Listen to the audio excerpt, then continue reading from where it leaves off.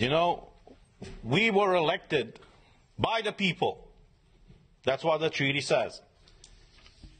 But we should not forget that we are elected here for the people. We should have the best interests of people in mind, because that is the reason why they elected us here in the European Parliament. All these leaders of the European Parliament, they like to praise themselves every time when they go in a press conference to say that this is the most democratic institution of the European Union. The question to them is really so? Have you told these people in the Parliament, when you decided to strip their fundamental rights, why you have done it? You see, we have all these treaties, as my colleague said, that no medical treatment should be imposed on you unless you decide about it freely and under informed consent. Now, clearly what they do right now, to condition the access in the Parliament to have this green certificate, is violating this freedom of people to choose what do they want to be vaccinated with or tested with. But there's the other aspect. And the question that I address not only to you in the Parliament, but to every European citizen, to ask your own government. Were you properly informed about what is going on? Because we had a lot of debates at the beginning of this year in the Parliament where we demanded full access to the contracts signed between these companies that produce the vaccines and the European Union. And I quote from an article in Euroactiv, who says the following, it's an article from January 22nd, 2021, that says the following. The contract signed between pharmaceutical company and the European Commission in November of 2020 was made available to MEPs on Tuesday in a redacted format after the company agreed to open the contract up to scrutiny. Say what? Say what? So you're imposing a medical product on the European citizens without them knowing what's in these contracts?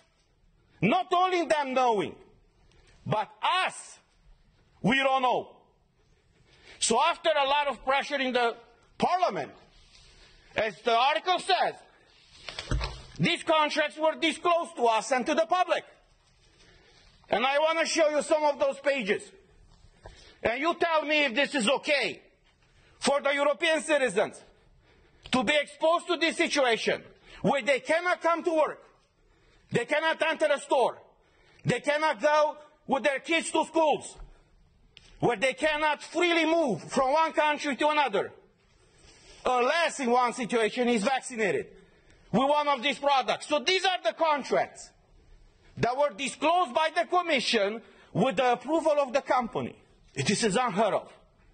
And I will just show you the pages. These are the pages. You see? They call this transparency these days. So this is the fundamental principle, right, of democracy. I'm asking you guys, is this transparency? Do you see anything? Because we don't. European citizens' money have been given by Ursula von der Leyen to these companies. What happened with this money? What are they? Why are they open with the people and fully transparent so we all know what is going on? The difference between tyranny and democracy is very simple. When the government knows everything about you, that's tyranny. I know how it is to live in tyranny.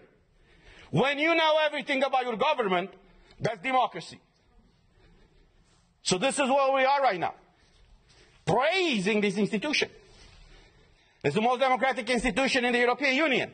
And even us as MEPs, as directly elected by the people, for the people, we haven't been able to see in these contracts. So as we said last week, we are here for you, and we will fight for you.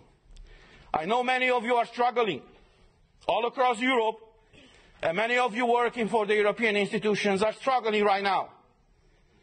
But look, as a former US president said, freedom, liberty is one generation away from extinction. We live that type of time right now. And it's our duty and our call to fight for liberty. Thank you.